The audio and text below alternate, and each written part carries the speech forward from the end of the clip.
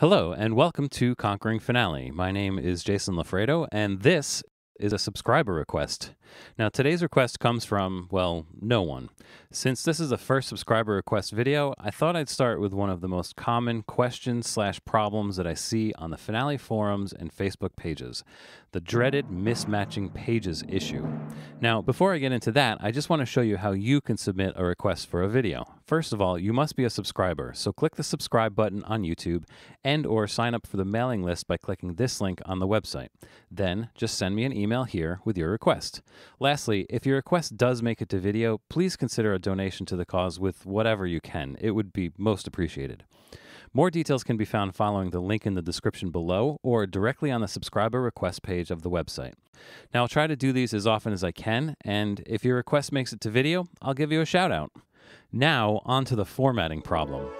Now, at some point, every Finale user inevitably runs into this crazy situation where the formatting suddenly changes past a certain page. Now, maybe it's the size of the systems that change, maybe it's the margins, or even the page size itself, or, all of it at once. It's completely baffling when you first encounter this, and your first question is usually, what the heck happened? But your next, more important question is always, how in the world do I fix this? So, in order to resolve this, it's important to understand how you got here. Now, the key to all of this is understanding that there are two different places where you can change the formatting. The first is the page format from the document menu. Now, here you can adjust the page and system scaling, the page and system margins, and the page size all within one window. And by the way, there's a separate page format for the score and for all the parts collectively. Now, the second place to make these types of changes is in the page layout tool, which has separate menu items for each one of those settings. So, what's the difference? Essentially, the settings in the page format window are the default settings for the respective score or parts. Now, the menu items in the page layout tool provide you a way to create overrides of those settings on a page-by-page or system-by-system basis. So, what's understandably difficult to grasp is that making overrides in the page layout tool to the whole document will never change the default settings in the page format window unless you check the option to update page format for score. So without this checked, watch what happens when I start making changes.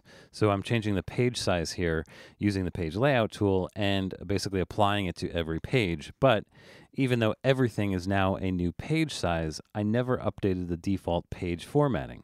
All I did was override every individual existing page with the new settings. So as you can see, the original page size still exists in the page format window. So as I mentioned, these settings are the default settings for the document.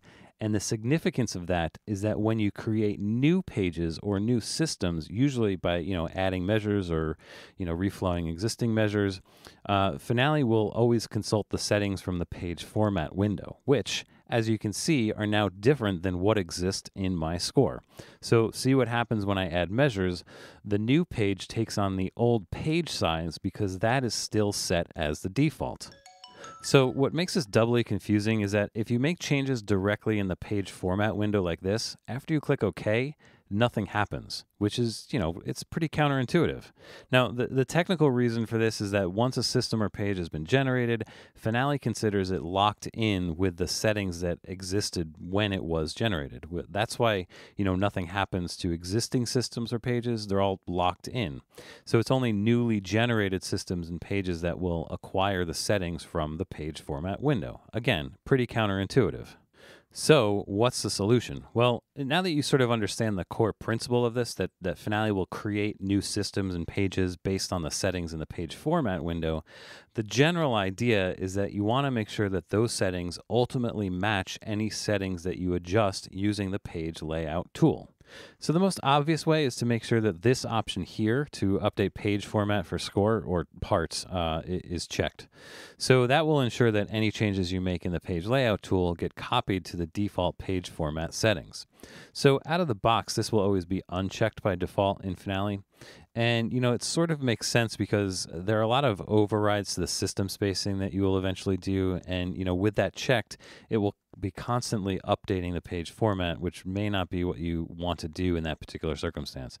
But, if you're making wholesale changes to the page size, for example, it's way better to check this option so that it gets changed not only in your score, but in the default page format setting as well. So another way to do this, and this might be better if you're starting from scratch because you can sort of change everything all in one window, is to go ahead and set up the page format window to your liking. Then click OK, and of course nothing happens, but then go to the page layout tool and look for this menu option here called Redefine Pages. So select that and choose the option for all pages for current part or score. Now, again with the confusing language, redefine is a bit vague. More specifically, what this does is it conforms the existing systems and pages to the settings from the page format window, which is, probably what you would expect should happen when you make a change in the page format window and click OK in the first place. But there's just an extra step to make Finale do what you think it probably should. So anyway, this essentially solves your problem. Your systems and pages are the right size, you have the right margins, the systems are set up correctly, etc. And now the defaults match what you're seeing. So when you generate new systems or pages, everything matches.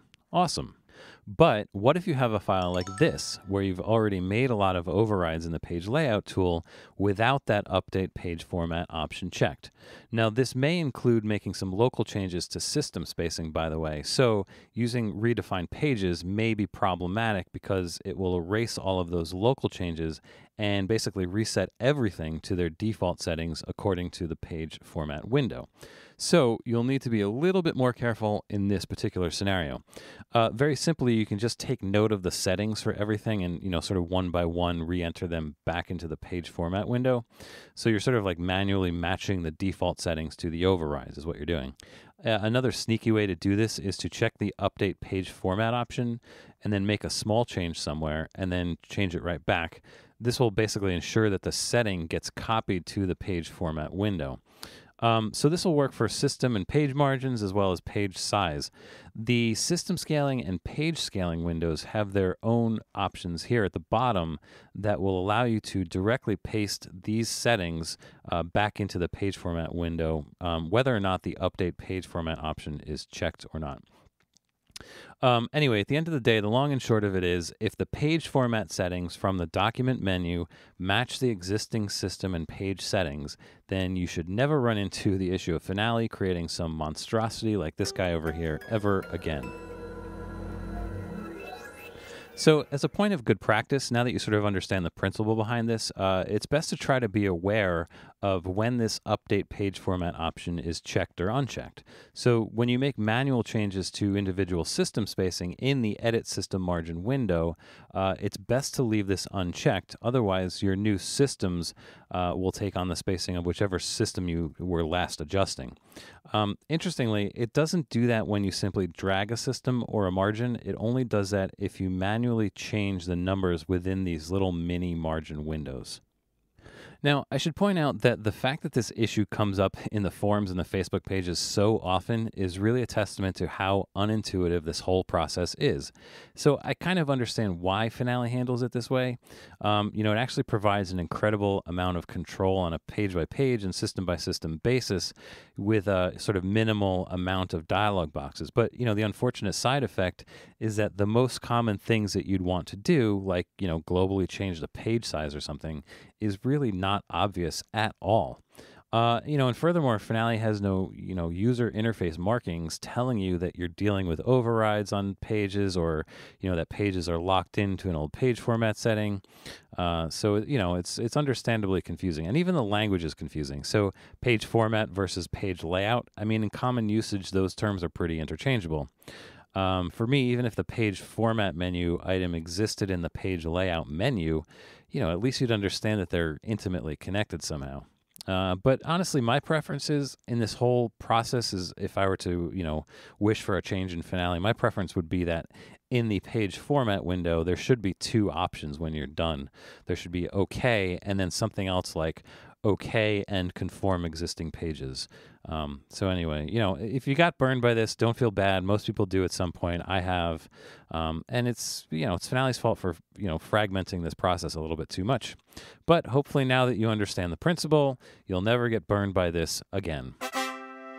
So thanks for watching, and don't forget to become a subscriber so that you can submit a request for me to work on. My name is Jason Lafredo, and this has been a Conquering Finale subscriber request. If you enjoyed this video, please visit www.conqueringfinale.com to find full tutorials categorized by topic. You can also subscribe to my YouTube channel here, follow me on Twitter here, email me here, or you can send me Morse code, telegraphs, or smoke signals. But please, no carrier pigeons.